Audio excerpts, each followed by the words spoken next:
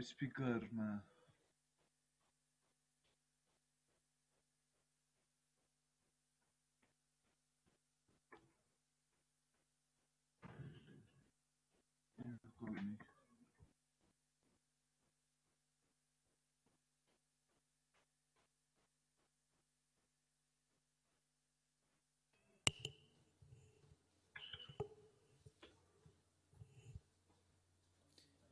Good morning, everyone.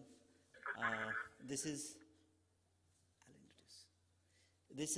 Baburam Aryal from Forum for Digital Equality. We are based in Nepal, and we are talking about legal and ethical issues of artificial intelligence in emerging economies. Let me introduce our esteemed panel. On this, my right-hand side, Professor Professor Dr. Liu Chuang. She is from Institute of Geographical Sciences and Natural Sciences Research, Chinese Academy of Sciences, China. And on my left hand, very good speaker, Nena is here from Oak Foundation, and she'll be speaking on African perspective. Professor will be speaking on how China emerged as a leader on AI technology, and what are the issues that relevant to this AI technology, basically from ethical and legal perspective. And I would also like to invite Professor K.S. Park from Korea. I'm very thankful to him. He is able to join this esteemed panel. And we have a remote speaker from Nepal. He is very young, enthusiastic, technology developer. He is president of Robotic Association of Nepal.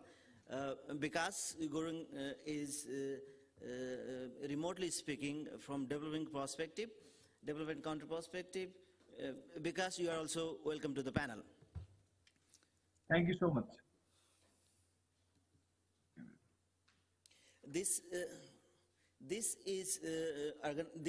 workshop is organized by Forum for Digital Equality and co-organized by CCAOI India. And I'm moderating on site. I'm Baburam Aryal from background. I'm a lawyer. And online moderator, we have Amrita Chaudhary from CCOAI India and Priyatesh Jana from India as well. So let's begin with the issue. Professor Park, can I invite you in the panel?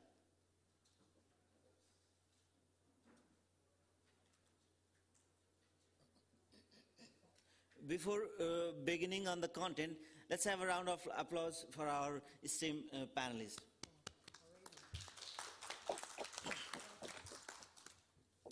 So one interesting incident was there in Nepal. UNDP used famous Sophia robot on one governance model workshop in Nepal. So that was brought from Saudi Arabia, packed in suitcase, and she was speaking with various people, stakeholders, and one of our journalist friend was trying to have some discussion with robot Sophia with her. It was already packed again. So somehow it was given some nationality, citizenship, and something like that, but when he was trying to meet, it was already packed. So how this kind of legal and ethical issues is emerging from use of this kind of technologies, our basic idea of this workshop. Rather than talking more from my side, I would like to request Naina to share some insight on the Web Foundation had brilliant research on AI and use in Africa, and I would like to request her to start with what were the major findings of this research. Thank you. Naina, it's yours. Thank you very much. Good morning, everyone. And just by the way, Sophia does not travel as a passenger in the plane. She travels as luggage. Yes. And I hope that airline companies will not get into this discussion. It's a good thing to be here and to speak to us about emerging emerging technologies and how they affect us. I'm from the World Wide Web Foundation, and for those of us who know Tim Berners-Lee and the web and the vision that he has put across to the world, and as he articulated it last Monday in Lisbon during the Web Summit, when he was launching the principles for a contract for the web, he said, and I quote, "Our initial thinking was that if we bring technology to human beings, they will do good things with it." So it is still the vision that when new technologies come to human beings, we will do positive things, we will do great things with it. The Web Foundation has actually done 2 different studies, more than 2. The original one was AI in middle and low income countries across the world. So we touched base with mostly users and creators in Asia and Africa, and then this particular one in Africa. There is another Sophia, but this one is SophieBot in Kenya. What SophieBot does is to give users responses on health issues, especially reproductive health. And if you know, in Africa and many other places in the world, sexuality is not something that people like to discuss openly. Sometimes even that's on one hand, and then on the other hand, we don't have as many doctors that are available for us. And so what this SophieBot does is to be the doctor on sexuality. So of course, she doesn't take leave, she's not going away, and she gives all the health and reproductive advice to women. And so people were interviewed who have had the chat, the SophieBot, telling us that this is better than having to look for a doctor, having to schedule an interview, and all of that. So this is one way that we can use this new technology in areas where human beings are still experiencing barriers and taboos and uneasiness, like in reproductive health. Let me also talk to you about South Africa. Let me use Nigeria. Nigeria has something called road pepper. Road pepper helps you to navigate the traffic. I mean, those of you who know Lagos or who've heard or been to Lagos, Lagos is over 20 million, and the roads are not that easy to navigate. And there is the joke that you could see someone put the mouse or the mousse on the mustache, get a shaving, clean it up, and the car still has not moved. So you can do a lot of things in traffic in Lagos. But road preppers is a solution that helps you navigate around traffic in Nigeria. It picks data from Google Maps and Street Maps and all of that, and basically directs you about how you can do traffic better. I cannot not talk about agriculture. Agriculture is one way that Africa is using and can use more of artificial intelligence. I can maybe share Zenus. Zenus helps agriculture people make decisions. It takes images and allies it with data, and then advises people on how to do this. There are quite a number of orders in science. There are quite a number of other good cases of use. But generally, I can say that the areas where we would want to see more or will be using more in public service, I think we may come back to that later, in agriculture, in health. Both these are very important things, applications, if I may use that. These are very important applications. The last one that I want to, since we are here at UNESCO, is in language diversity. I speak, if anyone has met and an African who speaks only one language, it means that African does not live in Africa.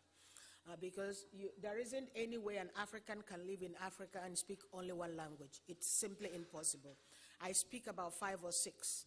Yeah.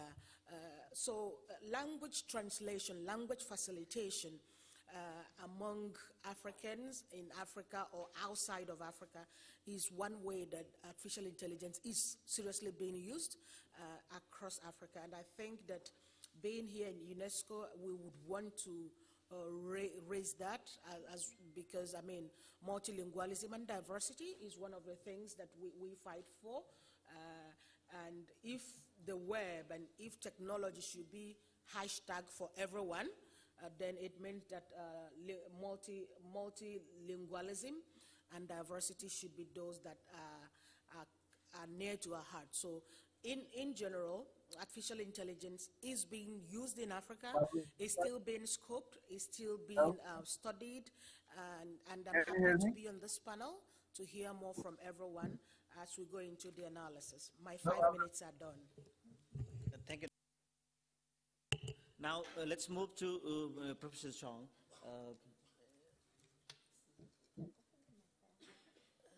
She has a PowerPoint presentation, and can we adjust that?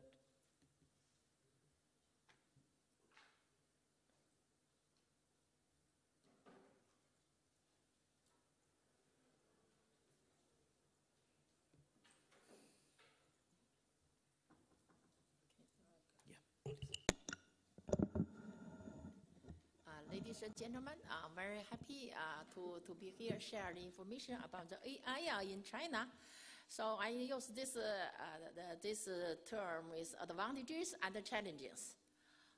It's brand new, very new issues. May I take this? Oh, yeah. AI is coming in China. This is a very hot topic now, very hot. Not only is university, not only government, and not only the campus, but everything. I take the examples here, how use the AI, some cases. One is AI in earthquake monitoring. So China, in the earthquake monitoring system, they use this AI for reporting the earthquake in the world. Mostly in the 5 minutes, 4 minutes, 3 minutes, and then got the report. So that is one is in November in this year in Chile. Another one is in Romania. And then, okay, that's in Haiti, and then Tajikistan. So each earthquake happened, and only few seconds, and then report automatically comes. So this is useful for the disaster in the rescue, and then for the decision making. And then this another case is AI in drones and unmanned vehicles. So there, China has a big company.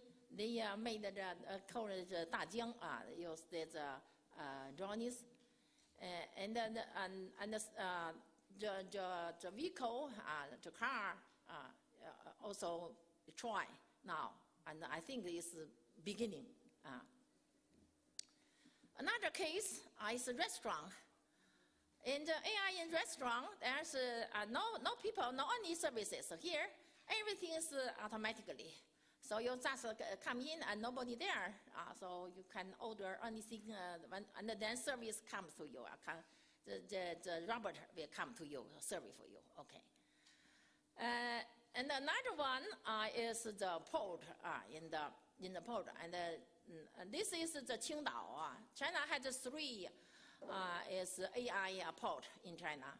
One is Qingdao, another Shanghai, and another is Xiamen. This Qingdao is the most earliest AI port of China. It's operated in July last year. So, and then 350,000 containers in the Qingdao. So all these kinds of those computer, robot works, no any people, even one. So, and another one in the Shanghai, Shanghai airport, Shanghai port. This is the biggest AI port of the world. Just launched in December last year. It will reach 42 million containers per year in the coming 5 years. So, so it can very large in Shanghai. This. So, so this is AI is coming in China. So not only this side, but university students and so on, they try to learn. So AI applications becomes a very, very hot topic in almost all fields. All AI-related subjects are also coming to heart, including big data, cloud computing, and AI science and technology. So, but AI comes, but new problem comes, and also, of course, opportunities. So, because the AI, everything AI, and the people lost job. So, because China has a huge people, but people lost job, couldn't find. So, this is a big problem. And also the less knowledge and skill for the new position. If you have new job, but no skill or without any knowledge about that. So how to get the solution? Solution is go to the education. So whether education can help. So this is challenging for education. So in university, no such kind of subject classes. So this is a problem. So government asked university to open this class, but no teacher. But our teacher said, okay, I try to teach, but no materials, no books. So this is everything's new.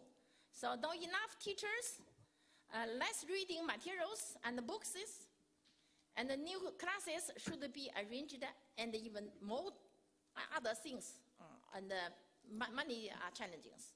But of course, this is opportunity. But now, this is China now. So, thank you. Thank you, Professor.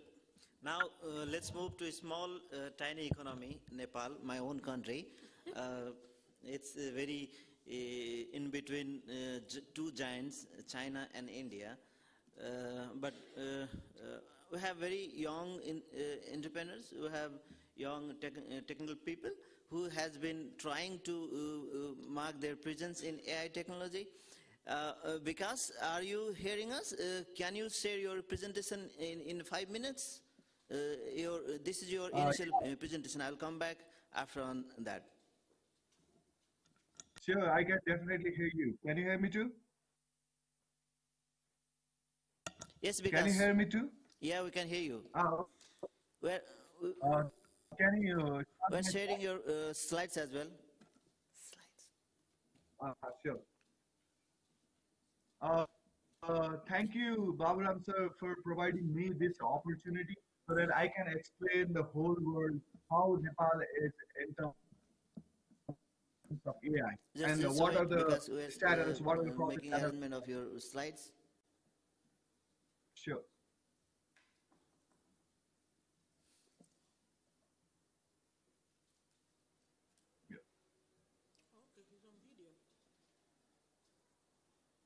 I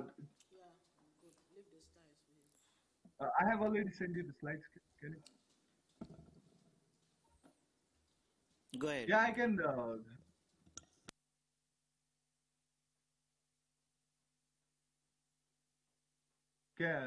It's my slide on. I can see my face here.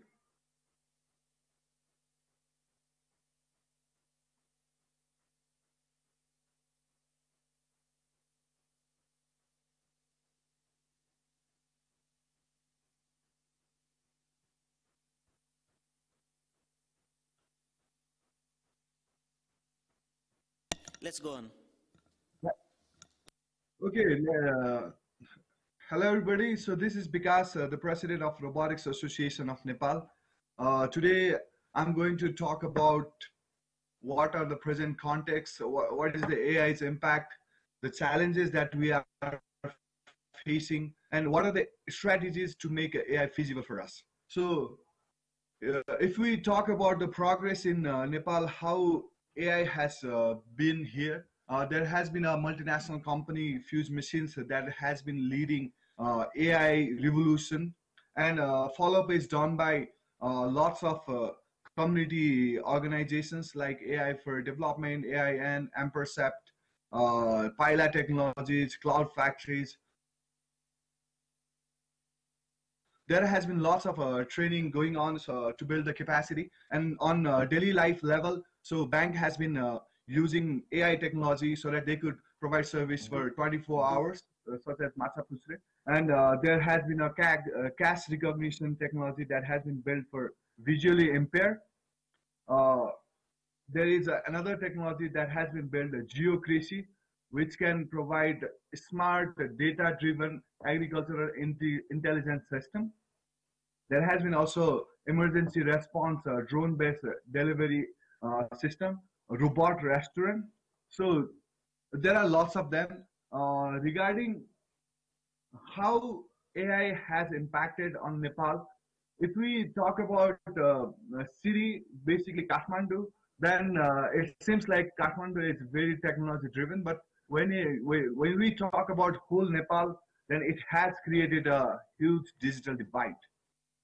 So that's where like lots of challenges has emerged here in Nepal, as well as people has been whole Nepalese has been saying development inequality.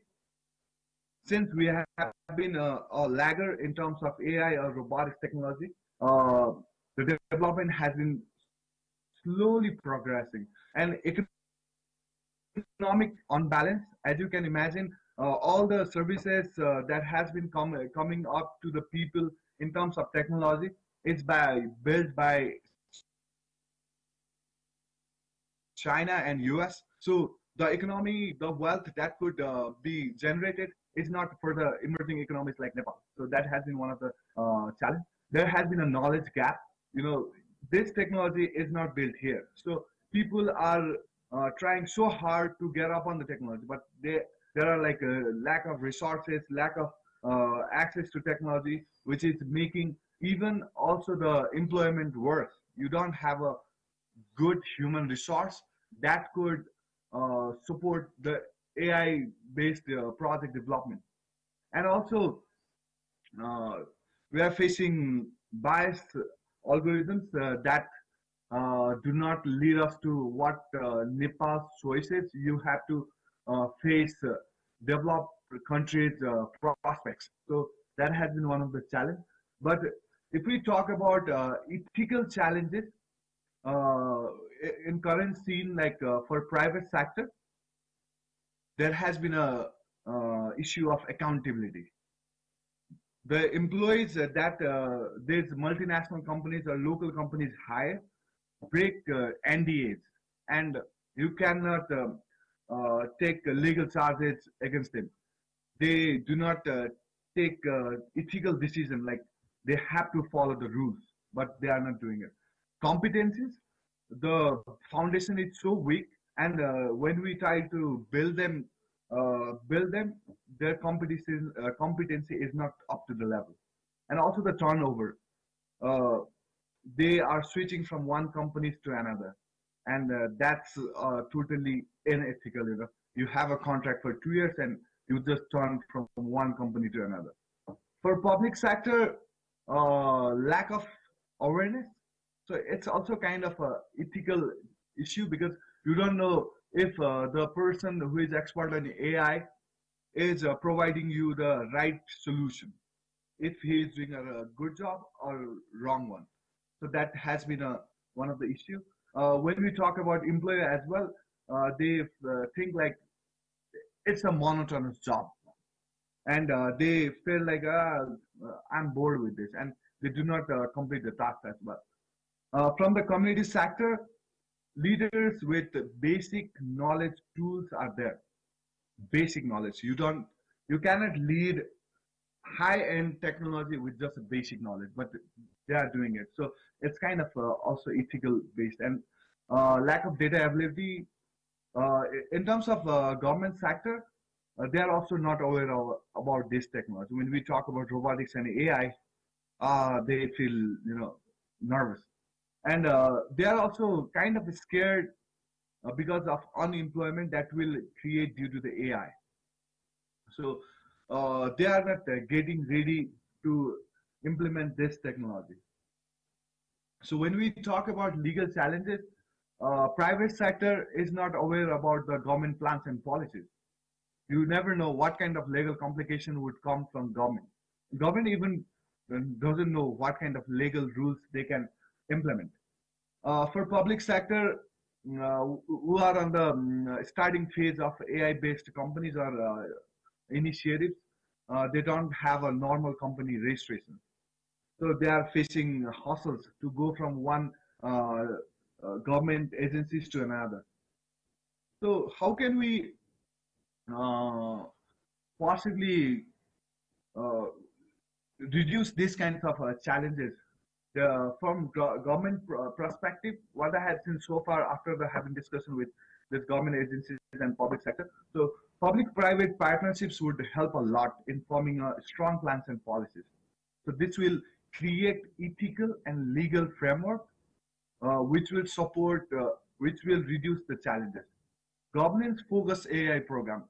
I had a meeting with this Secretary of Ministry, and what he suggests was, what if we could come up with some kind of framework from international level, and that could be adopted here as well. So if we could focus on governance based AI program, then that could also help reduce robotics and AI technology based department as well. So China has already adopted ministry for AI. So if there could be department in government, Just can you be brief? yeah, sure. Robotics and AI based department, that could be perfect. So in terms of private, perfect implementation of legal framework would support them.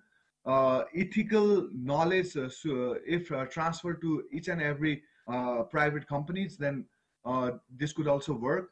Also to the employees, and technology and knowledge transfer as well. Like technology are being built in China and US. So if it could be transferred here as well, then that could also support ethical performance. Efficiency enhancement based AI product could also let public feel that, okay, this is a boon for them, this is an opportunity for them, and also access and availability to the public, to resources and technology. And one of the things that Nepal is lagging on is AI education, though there has been some community initiative.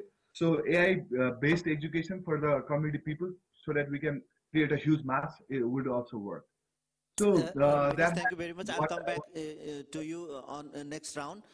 Now I'll go to Professor Park. Professor Park is having experience on technology and legal issues, various research and public interest litigation as well.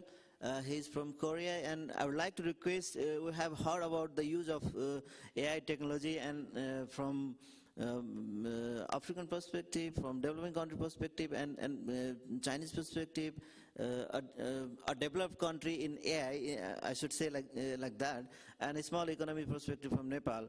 So what you see the major legal and ethical issues in AI implementation, Professor Park?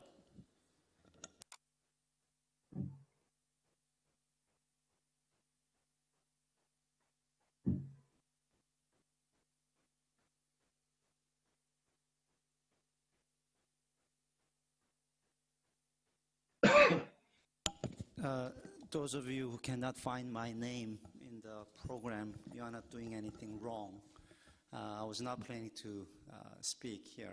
I was subbed in by my good friend, actually 5 minutes before the session began, because some other panelists could not make due to visa problem, I believe. Which shows another big divide between the South and North, because it's usually the panelists from the South that have this visa problem at the last minute. I will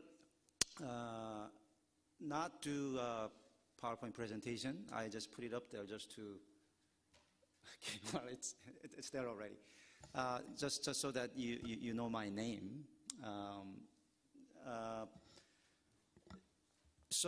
I think that there are largely 4 different sets of ethical issues arising out of AI.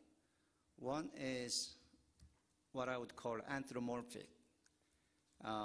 Basically, what distinguishes AI from the previous technology is that it challenges the concept of humanness.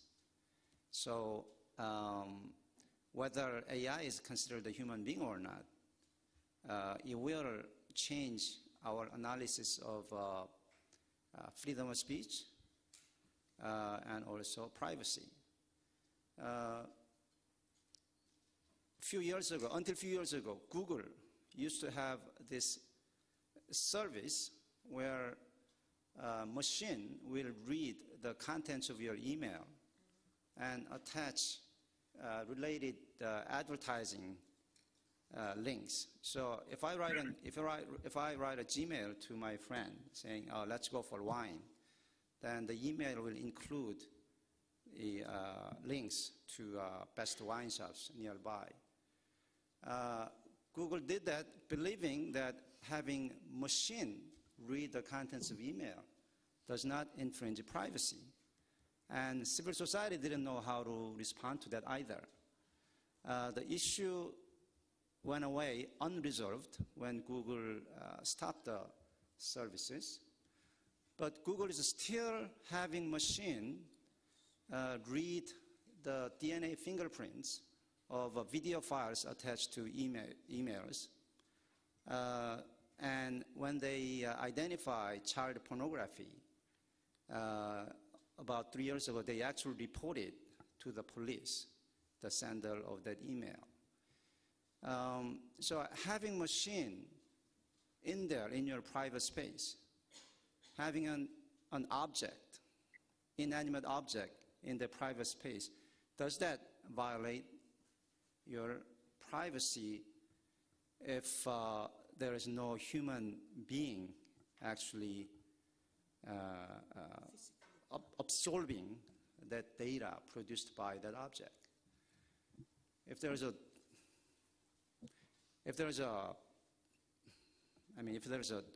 dog walking into your shower booth, do you consider it a privacy violation? If there's a person walking in, you definitely see it as a privacy violation. How about a bottle of soap in your shower booth? Similar issues arise out of freedom of speech, depending on whether you see it as see AI as a human being or not. You all know that intermediary liability safe harbors have been the legal tools to encourage and promote the growth of civic space on the internet. Now, one of the reasons that we promoted this intermediary liability safe harbor was a belief that if we hold intermediaries, like Google, Facebook, liable for unknown contents, then they'll start pre-approving the contents posted on their services, and that will be tantamount to prior censorship. And prior censorship in the legal field and in the human rights field is a no-no. But how about that pre-approval is not done by human beings, but done by machine? What if Google or Facebook comes up with AI technology that filters out fake news? And if they have the technology, then now it takes away the legal argument for having intermediate liability safe harbor. So I'm sure the policy people in those companies are really in really difficult situation, because the more capability they develop for the detecting illegal content online by machine learning will actually strengthen the reason for taking away the safe harbor for their intermediate liability. And I have been a free speech advocate for many years, and I cannot imagine a world without intermediate liability safe harbor. So that's one set of issues, which I call anthropomorphic issues. It arises out of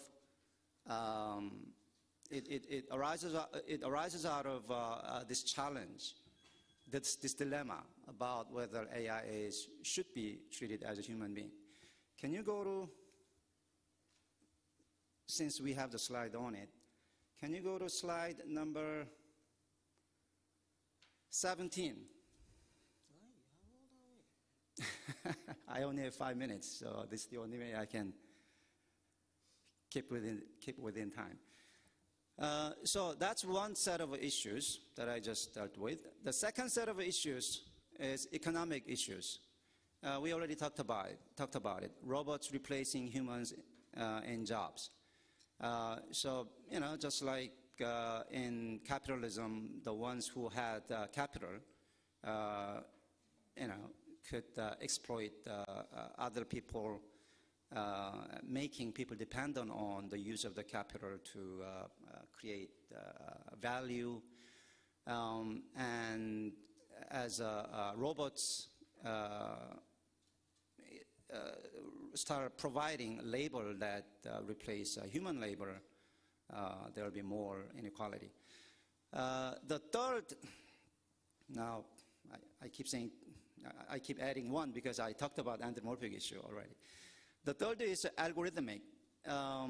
So you all know about how banks will you know, use algorithm to so that poor people will have less chance getting loans. But if you think about it, it's not really AI problem, it's a human problem, because you know, human loan officers will also reject loan applications from poor people. And AI trained on that data will continue to do that. So it's not really AI problem, it's intensifying human bias through automation. The fourth issue, the fourth ethical challenge of AI comes from data monopoly. AI is like software, you know, it's like Windows. It can be copied. A lot of people can have copies of AI. What really distinguishes, what really makes or breaks is not whether you have the software, but whether you have the training data. Who is collecting the training data, who is building the silos of training data, that will also decide a lot of things in resource allocation and resource distribution. So these are the challenges. I have answers, my answers to each of the challenges, but I'll get to them on the next round. Thank you, Professor Park. One question, do you think we need any legislative development on governance of AI? Or what do you think? It's just a technology, we don't need a specific new legislation or what? Sorry, I mean, Do we need to legislate? do you want to legislate AI technology, or let's keep going development of AI without any new AI governance from legal perspective? Well, you are kind of like coaxing me into giving up my, disclosing my answers early. Out of the 4 challenges, I think the real challenge is the 4th one, data monopoly. I think that on that issue, I wish there are more legislative efforts to not to force people back into, this castles of privacy where people don't share data with anybody. But I wish there are more legislative initiatives that encourage people to share more data with one another, but equitably. For instance, if there is a lot of data being put into silo without any compensation, maybe we can make laws that encourage those silos to be shared with a lot of other people so that they can also use that data for training AI so that they can also benefit in making living or researching. So that's kind of a line of thought that I would call data socialism. I know that socialism has a bad name in other parts of the world, but probably a relatively good name in Europe, so I have no problem saying it. Yeah. Nena, you want to say something? Yes, I do. I think there are people here who are older than myself who remembered when television was the newest technology in town. Good. Everyone here remembers when mobile telephony was the big deal. Who remembers that? Right. Your children will have to visit a landline, a phone landline in the museum, because that would be like so old. But some of us here remember when telephony itself was the new technology. I don't think we have a problem with artificial intelligence as a technology. Ultimately, it's a human issue. It is still what human beings do with technology. In 20 years, we'll be having new emerging technologies, and you can be sure it's not going to be artificial intelligence. It's going to be something else. I think some time ago we were talking about nanotechnology, right? I think we've lived through all of that. Now, should we be regulating individuals, human being, human activity? Yes, because we live in society. Because yes, there are biases that, one of the questions I wanted to ask you as a fellow lawyer is, who is developing artificial intelligence technology for who? If it's the Silicon Valley middle-aged white male, then the African female elderly person might be in danger because they are 2 worlds apart, mentally, intellectually, technologically. One of the things we are proposing with one of the principles of the contract for the web is that we apart from respecting privacy and personal data, is that we develop technologies that support the best in humanity and challenge the worst. You cannot sit down at this time to write ABC of what you want to regulate in a certain technology, but we can give clear views and clear directives about what we know it's detrimental to humanity, and let developers know that. Listen, you have young developers who are 20, 21 years of age, right? They've always had a smartphone since they could talk. They've always had enough coffee. They've always had enough food. They've always had enough of most of the things you talk about. So when you have such people developing technology for the 70-year-old farmer in Nepal, in Nigeria, in Kenya, they don't think the same way. And that is why you have to put down a certain kind of regulation, directives, so that people know that whether you are the one developing the technology, the people who are using it are going to be different from you.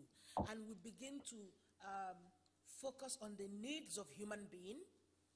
With all apologies to men developers kind of put ego in code. How many women know that?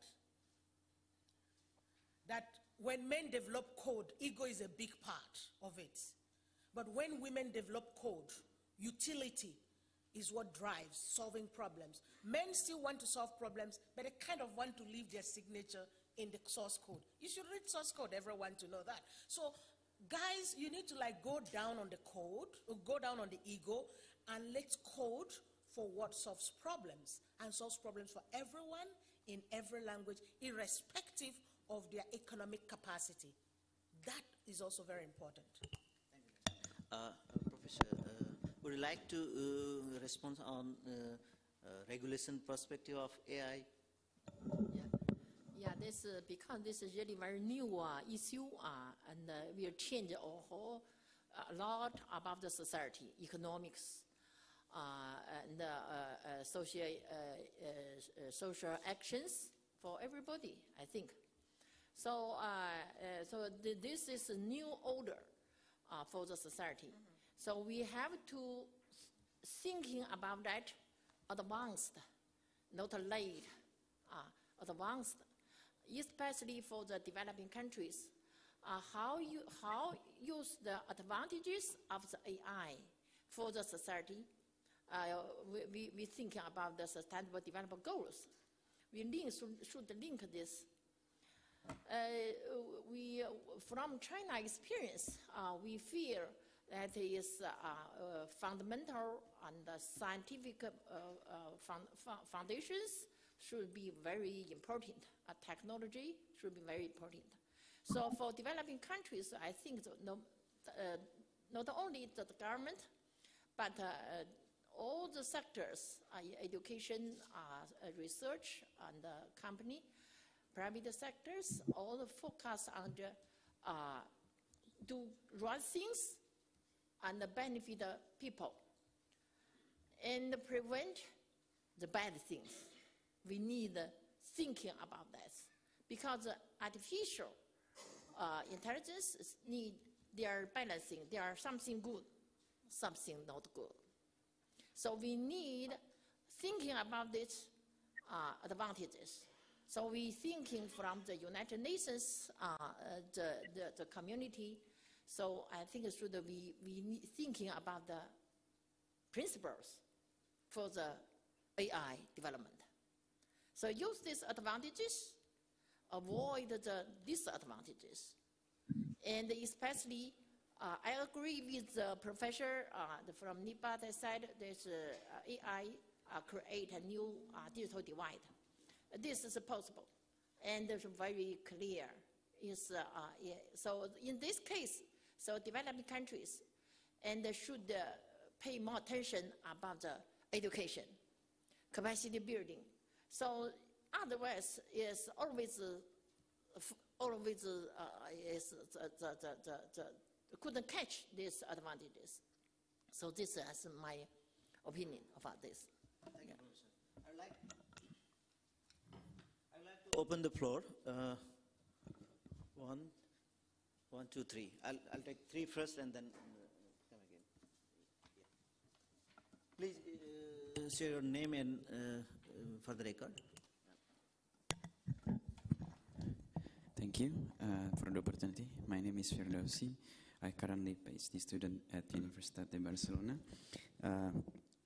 This is very interesting presentation from all of you, and because like there are discussion here about the legal and ethics in AI. So before we decide to regulate and how we regulate, from the law perspective, legal perspective, how do you, can you give us like the, where we are, the process of the independency of AI now and in the future? Because from when we in the law, we need to have a clear legal relationship so that we can distinguish to what extent is the obligation, to what extent is the rights in the ecosystem itself. So I would like to know about the independency of AI, so that, and then maybe we can refer to the present case where, for example, there is a, I don't know, accident or any misuse or any, I don't know, inaccurate data processing as well, for example, or maybe in autonomous car when it hits somebody. How do you how do we tackle this, especially from the law perspective? Yeah, and then I want to know more about the example of what has been done in China to tackle job challenge which are produced by AI, as we understood that the population of China is the biggest in one country around the world, and I believe that's one of the most factor in China who can disrupt your economy is how to ensure that people earn their money. So how do you do that? And then last but not least, do you think that the phase of the AI technology now, do you think it's already, the technology is already spread out diversely, or is it still like actually concentrated in some area? Because even the internet is now already being used, integrated in many parts around the world, apparently it's still not 100%. I don't know the exact percentage of the how many people who use the internet, but I don't think it's maybe close 80%. Maybe I heard like just 50% or even below. So how do you tackle this? Because if the technology keep increasing, but people who are left behind never get the chance, it will just creating more gap. The poorest become poorer, the rich become the richer. Thank you. Thank you. My name is Steve Fosley from UNICEF. So thank you very much to the panelists. I wanted to get your thoughts on the role of policy in protecting jobs. And I think that there's two ways we can look at this. The one is that AI is happening, it will continue to happen, and we need to keep feeding it and push it as far as we can. But as you were saying, Madam, in China, then it falls to education to prepare humans to live in this AI world. And I worry that we put too much on education, that maybe we're asking too much, because obviously humans can't compete with AI on many things. I mean, humans can't compete with simple Excel in terms of running numbers and adding up and running formulas. And we don't need to. You know, we've learned to work well with Excel, and if you're an accountant, that's your ultimate tool. But if we say that AI is happening and we don't actually take a step back, education may not be able to compete. And so what are your thoughts in China? I'd be interested, but perhaps others, on on policy stepping in and saying, okay, let's hold it. Thank you. From this side. Thank you. I'm Amedeo Santososo. I am a member of the UNESCO Commerce Group. And my question is to the colleague from Africa. You said that in Africa, speaking several languages is quite common, and you said that artificial intelligence can help multilingualism. I think this is very important, but I wonder what you are thinking about. You are thinking about automatic translations or other devices or techniques for improving and encouraging multilingualism. Thank you. I'll be very brief on just one of the questions from UNICEF, basic income proposal. I think we already went through evolution from pure capitalism, under which many people were excluded from the benefits of capitalism. So many European countries turned to welfare socialism. And now AI will replace capital as its kind of with its force of concentrating wealth. Well, then we will intensify welfare efforts. So, as my slide said, education and welfare, and I think, and also, it will create other jobs. It will create new jobs that didn't exist, pre-AI. If you look at the change of jobs from industrial age into next revolution, next industrial revolution, new jobs were created as more people were chased out of exploitative working conditions and wages. So I think the answer is there. The problem is execution. Thank you, Professor. And also, just personally, as I said before, I was pulled in last minute to fill the empty panelist spot. So I had a prior engagement, so I have to leave at 10:45. If you, yeah, if you mind, yeah. Quick one, gentlemen. There is already a partnership for AI. It's been created. It's got Amazon. It's got Facebook, Google, Microsoft, IBM, Apple. That partnership already exists. So there is a kind of thing. Yes, we are the 50-50 connection balance at this moment. And actually, that's why we launched the hashtag for the web campaign, to be able to encourage everyone. Please sign up to the principles for the contract for the web if you have not done so. Happy to talk about it.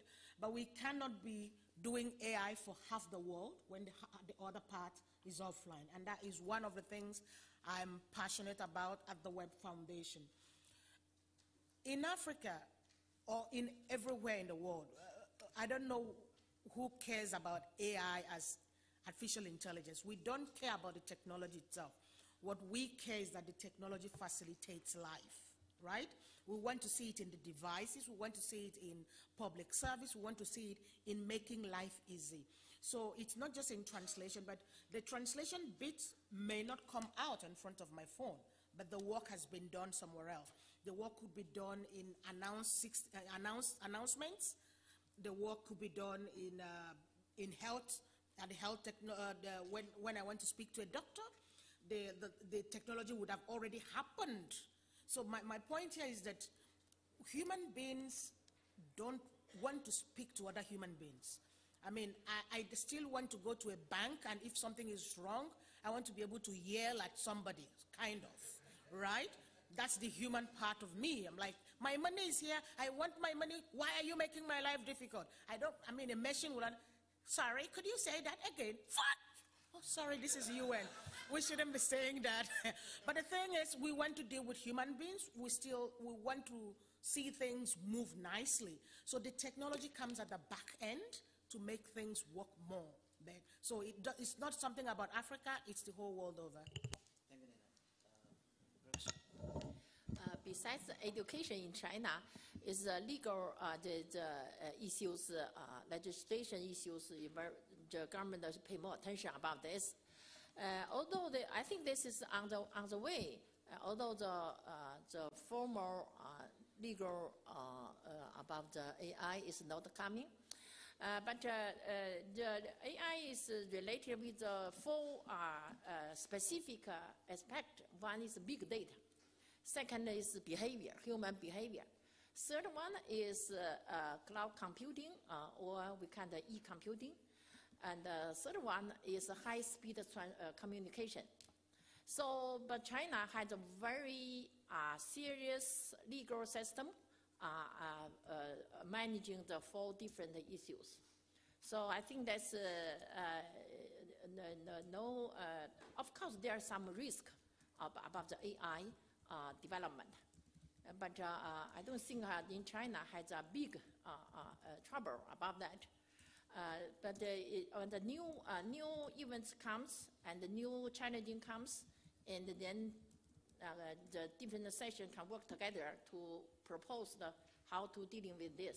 Of course, right now, everybody pay more attention about how use the AI advantages to help themselves, economic, education, research, other business, and other things go this way.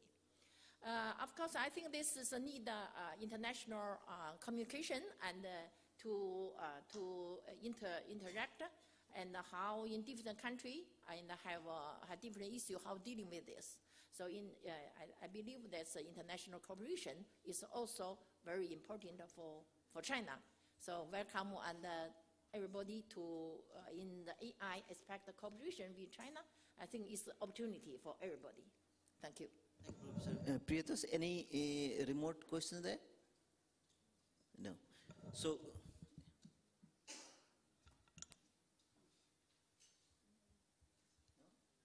no. So considering the limitation of time of his speakers, Nana is also directly going to the airport. So I'd like to thank all of you in the dais and all of you in the participating in this discussion and supporting technical team. And I would like to thank Asia Pacific School on Internet Governance and Professor Chon to provide this opportunity to me to come here and organize this workshop. Thank you very much.